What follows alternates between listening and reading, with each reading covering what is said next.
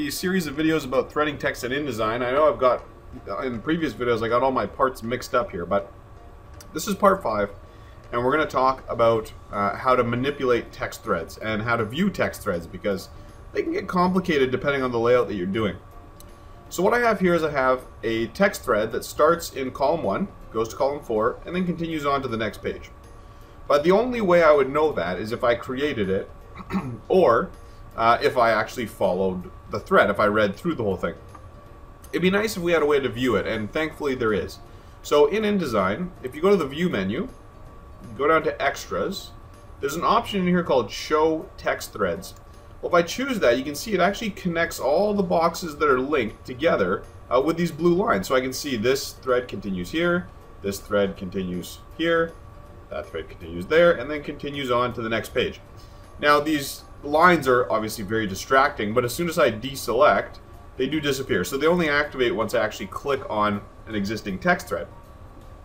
And of course, it's just as easy to turn off. You could go View, Extras, and then simply choose Hide Text Thread. It's going to turn it off. For now, I'm going to leave it on. So the next thing I would like to discuss is deleting a text box within a thread.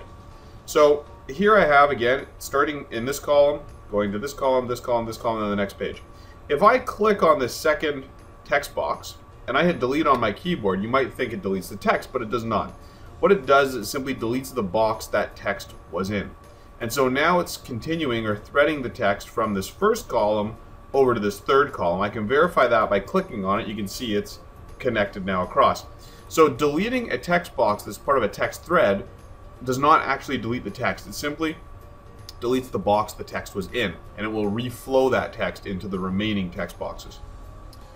If you removed a text box and you didn't want to remove it, or perhaps you want to add one in between two text threads, what you can do is you can click on a text box that is threaded. So here I can see this continues over into this column, but what I'd like to do is add that second column back in.